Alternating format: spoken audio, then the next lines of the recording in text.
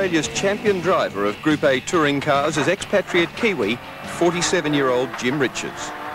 Armed with his current race car, a $700,000 four-wheel drive, twin-turbo Nissan Skyline GTR, Richards and a talented teammate half Richards' age, Mark Scaife, have won 7 of the 9 races in this year's Shell Australian Touring Car Championship.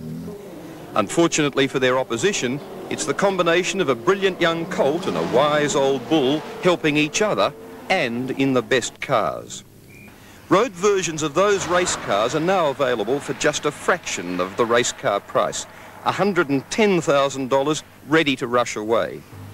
Put simply, the GTR has the power and performance of a 928 Porsche with higher technology, more features, more passenger and luggage space for just over half the price. It is stunning for what it does and the refined, well-mannered way it does it. This rocket ship is as easy to drive as a Pulsar, but as fast as a Ferrari.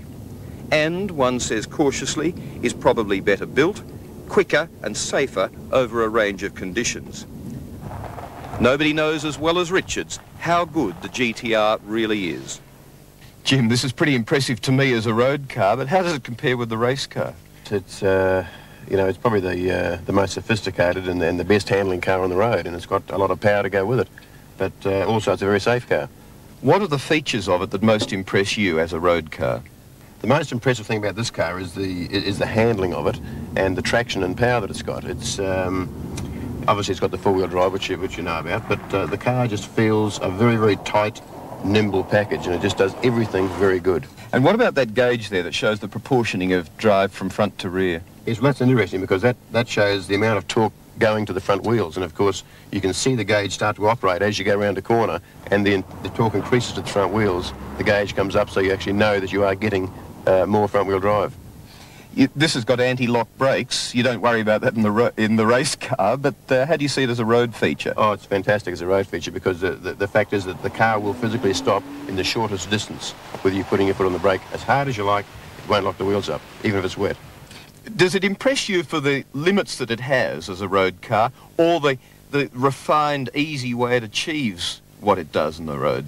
I think the whole car feels so nice in the fact that if you need a bit of power to get out of a problem of any kind, you've got it. But also you've got the best brakes, the best tyres, you know, and the best grip, wet or dry. So it just makes you feel a lot more confident when you're driving. A lot in reserve in the car. Heaps in reserve. You know, the average motorist would never ever get to explore the limits of this car and doesn't have to or even doesn't want to because the car feels so nice. All right, well I think we'd better let you get to work. Terrific.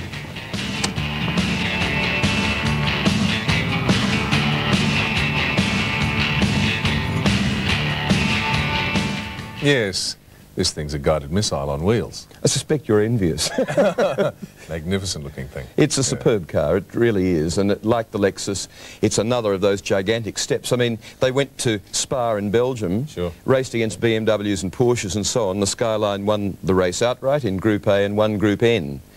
In front of the Europeans, and that's just the onward march of these cars into the prestige and the high-performance area of European cars. Yes, and of course you can't travel at any more than 110 kilometres an hour in this country, but it's nice to know you could if you were able to. By gee, you'd do it with some margins, I tell you. It is stunning. I said to Jim, what's the top speed of your race car? About 300. He said, I think it'd probably do 400 if we had a long enough straight. And this thing's top speed's about 240, but he said it might do 300 too if you could just give the turbocharger enough room to go on pushing it onward. On an airplane tarmac or something. Incidentally, what does Jimmy Richards drive himself as a road car? Jim drives a brace of motorcycles. He has about half a dozen. He has some old Valiants, a Valiant Pacer and a Valiant Charger, ex-Bathurst type cars, but a Nissan Patrol. And he's swapping a 300ZX for one of those when he's allowed into the queue to get one, you see.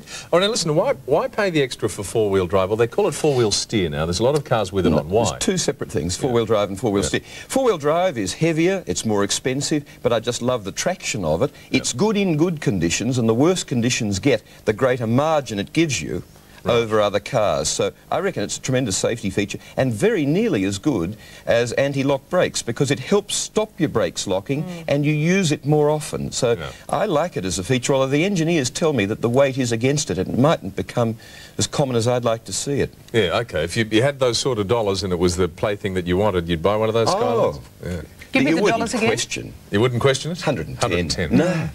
Snap it up. When are anti-lock brakes going to become mandatory in every single car? Probably when they're more readily available at lower prices. As ever, these sorts of things start off at high prices in small numbers, Gradually and then as they come down, the prices come down, they'll be available for less than $1,000 eventually when they're more or less universally available. When the government gets serious about road safety, they've got to help. Oh, well, when will that be, Kerry? Interesting. Yes, Looks beautiful. What are you driving next week? A base model of the 929 Mazda, but very simple, a motorbike and a new Vitara Suzuki. All right, see you next week. Thank you. Will Hagon. Can't wait for next week. I did it again.